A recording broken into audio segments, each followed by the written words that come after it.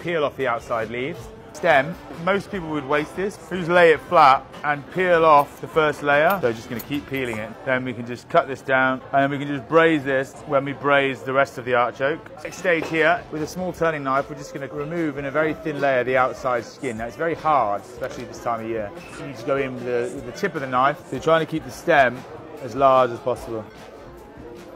Just go around, check it's all good, tidy it up. And with the lemon, just rub that over this bit to stop it discolouring. We're just going to cut where the end of the leaves start to go into a light yellow colour. So we cut them in half at this stage, directly through the stem. And that reveals the choke in the middle, which is this furry bit. So all we're going to do to remove that is get a melon baller, pour a Parisienne scoop, hold the artichoke in the palm of your hand, just scoop out the centre, and then put it back into the water.